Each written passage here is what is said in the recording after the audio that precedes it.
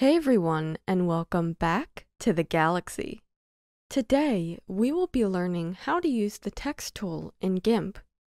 The text tool allows you to create and edit text in your project.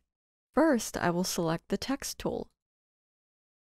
Without touching any settings, besides making sure my text is the color black, I will create a text box on my canvas. To create a text box, you can either click once and start typing, or click and drag out a text box and then type. Creating a new text box will create a new layer for your text. You can resize the boundary size of the text layer by clicking and dragging any of the sides or corners of the text box. Let's look at some ways we can customize our text. Changes made here in the main tool options affect the entire active text box. To make sure a text box is active, simply click inside it. Clicking this text icon will reveal more font options that we can choose from. Directly below that, we can change the size of our text. You can use these small arrows to finitely adjust the size, or type a number. I will cover the Use Editor option later on in this video. Anti-aliasing keeps the edges of your text smooth. If we zoom in, we can see this a little better. This is with anti-aliasing on, and this is with it off. Look at all these rough edges. Hinting can make small text more legible. I often find medium gets the job done, but a higher amount will produce an even clearer effect. Since we're zoomed into this text, we can notice subtle changes that occur as I cycle through these options.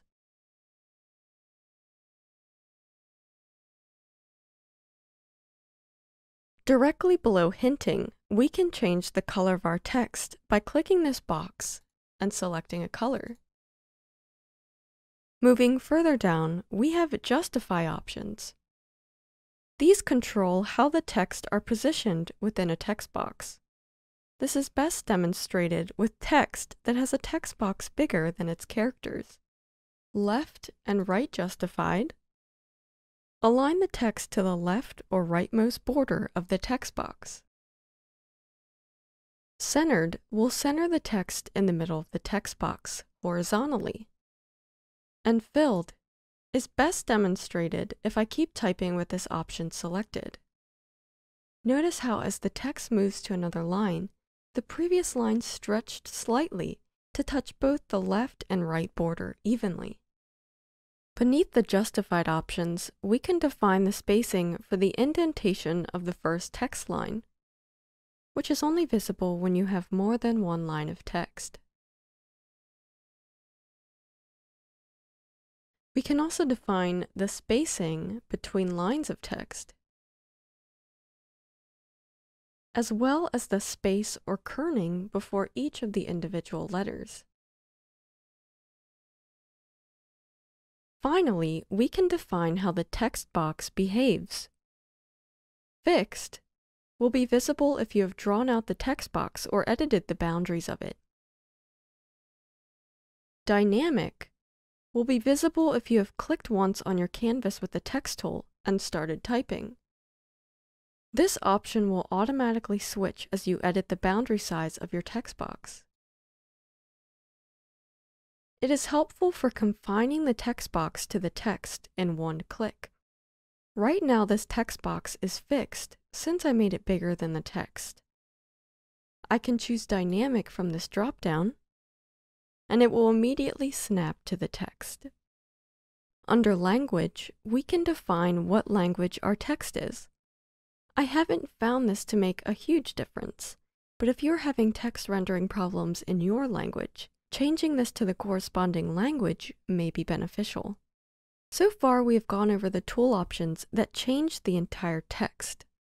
If you'll notice, there's an extra options box that appears right above our text.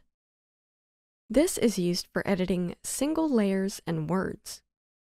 To do this, you first want to highlight the letters or words you want to edit by clicking and dragging in the text box. A yellow square will appear around all letters selected. Then, from this menu, we can customize. There are even some extra options available here. We can change the weight and formatting of the font with these icons. You can use them to bold, italicize, underline, and strike through text. Finally, let's look at the capabilities of the pop-out editor, available when we tick Use Editor in the main tool options. Here we have almost identical options to the editor placed above our text box. But there are some extra options here at the top, which may be hard to see with the dark theme I'm using. From left to right and from right to left, determine the starting point of the text and how it will type. From left to right, starts from the left and types to the right. While from right to left, starts from the right and types to the left. Finally, we have two extra options for each orientation. Vertical mixed orientation will flip words along the vertical plane, while vertical upright orientation will again flip words along the vertical plane, but still retains the natural orientation of each letter. See how these two options differ.